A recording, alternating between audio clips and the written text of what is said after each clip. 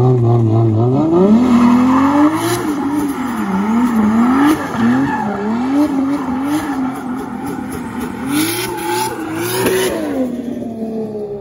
is going on, guys? Little video today to celebrate 1,000 subscribers.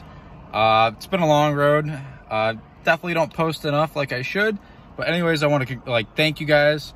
You know, I definitely got a little bit more views and likes on some of my Lexus videos, and I appreciate that. I appreciate all the support, all the comments, all the likes, the subscribers. But basically right now we're going to my shop. I want to do a couple little things. Basically my exhaust is like super sketch. It hangs, it dangles, and it bangs on the tranny tunnel, and it just makes a bunch of noise. I also just picked up a Tomei knob, so I'm probably gonna put that on right now just because my current knob is a quick release, clearly.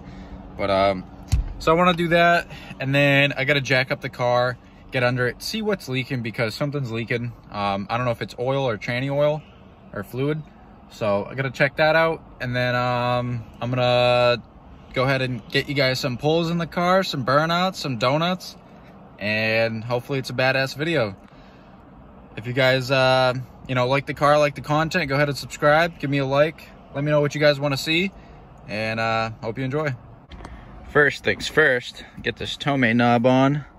Oh boy, all my folks know about this little trick right here.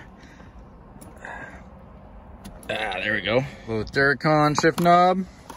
Cheap little knob. I think it was like 30 or 40 bucks. But this one is supposed to actually screw on to my freaking short shifter.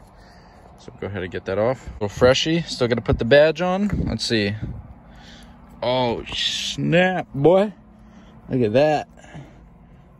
I opted for the black one. I think they had a couple colorways, but black is just nice and subtle and looks good. So, little Tomei action. Drop that guy right there.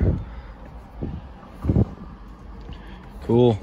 Now I gotta get this protective film off without scratching the hell out of it.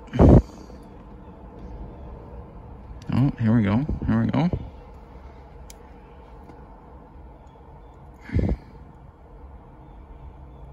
Oh snap.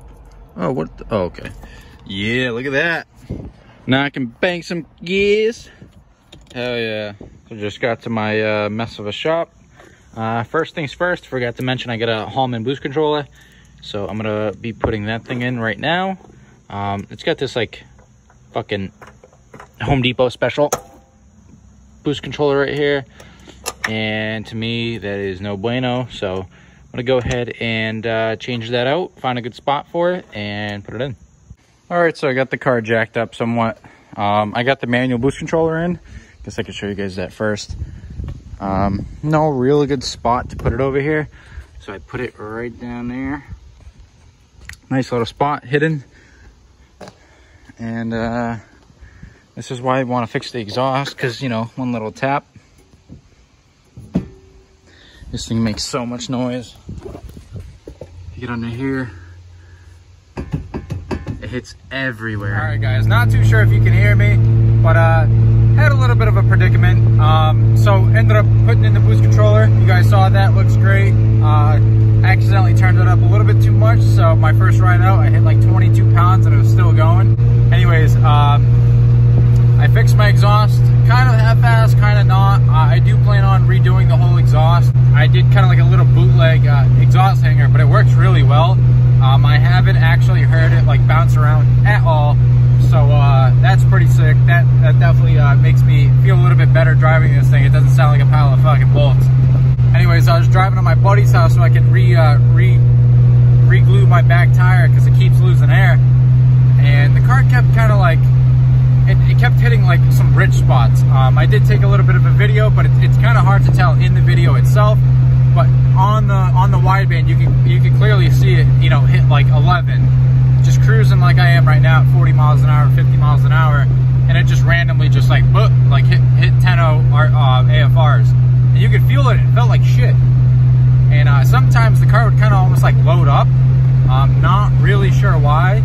But after I had some wiring issues a little while ago that you guys haven't seen, I got it sorted out. The car's been running great. But I put in some BKR 7Es, which are a copper plug, gapped them to 28 thousandths. And after that, that's when I started noticing that kind of like weird, not really misfire, but like rich spot. I guess it could technically be a misfire, but anyways, I went home. I put in my old Iridiums that I had in this car. They were like brand new. They had like 200 miles on them. Put those back in. We're driving it. So far, so good. I'm not going to say it's fixed, but you know, it hasn't dipped down weird at all yet. So I guess we'll just drive and keep an eye on the FRs. And if it does, we're going to go back to the tuner and just shoot for more power and get that sorted out. But car runs great regardless, you know, full power. It's when I'm rolling into it, it's fine. AFRs are perfect, so it's just like that mid-range. It's kind of odd, but we're gonna figure it out. But I'm gonna go ahead and go fix my leaky tire, and